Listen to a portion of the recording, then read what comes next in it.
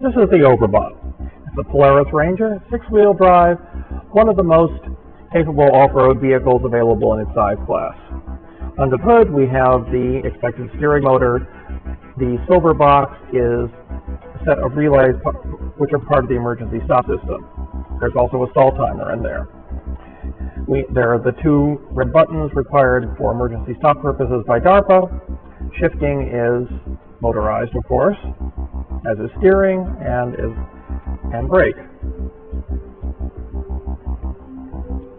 The throttle actuator isn't shown, but it's under the seat. In the back bed is all the electronics. The Wi-Fi unit shown is temporary, held in with GoPro that comes out for the real event. The overhead GPS is visible on the right, the computers are in the big black box, and power conversion equipment is in a large box with the tail fins. Inside the computer box we have a Pentium 4 biscuit computer, some USB, some Ethernet hubs, and the inertial guidance unit, which is the crossbow attitude and heading reference system. Powering all this is a rather oversized 3 kilowatt generator. This is our primary sensor, the stick laser rangefinder. This is the LMS 221 model, the ruggedized version, and it's mounted on a custom-built tilt head so that we can get true 3D images if we need them. Here's a 3D image taken as the laser rangefinder tilts on the bench. On the vehicle, we probably won't get as clean an image, but we have the option to do dynamic stabilization. Here's our driving control system. This is all new. We're playing back a previous run here, and we can see how well we did and what went wrong.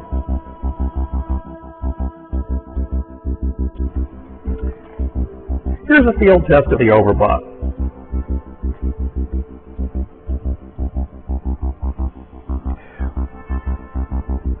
Here we're testing a case that caught Team Dad being able to move over an obstacle from a dead stop.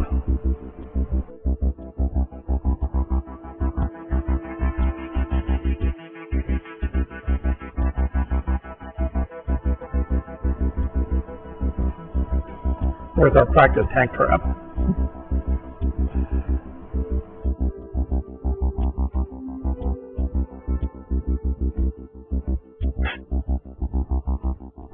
But we should provide one unbroken session of the following waypoints.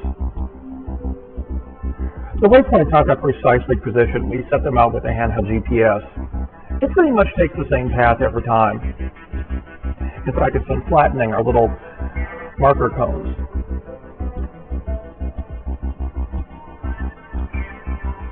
Note the required strobe lights, the required brake lights. As we slow down for the turn here.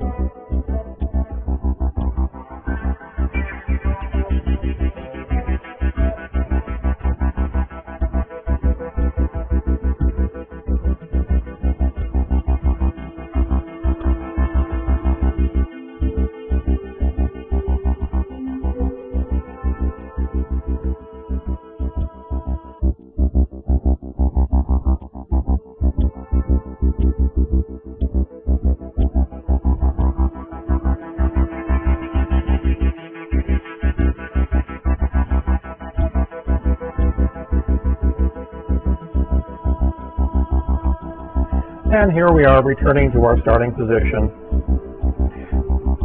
We like to drive it around a closed course so that we can just start it up again and run it round and round.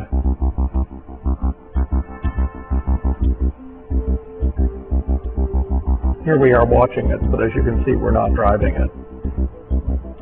That it does just fine all by itself. And it's about to reach the end of the course here, and it stops. So that's it. We look forward to seeing DARPA's people for the site visit. Thank you.